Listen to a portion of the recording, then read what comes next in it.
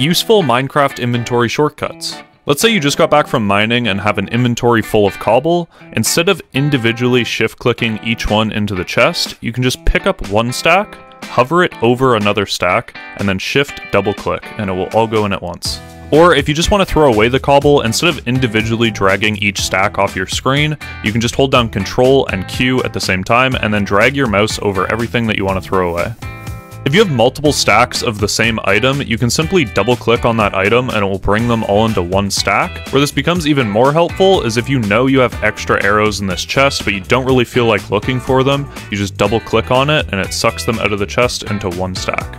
You can also quickly send stuff to a specific location in your hotbar by pressing the appropriate number on your keyboard. So for example, if I want to send this to the third slot, I just press 3, and now it's in the third slot. Same thing with all the other numbers on your keyboard.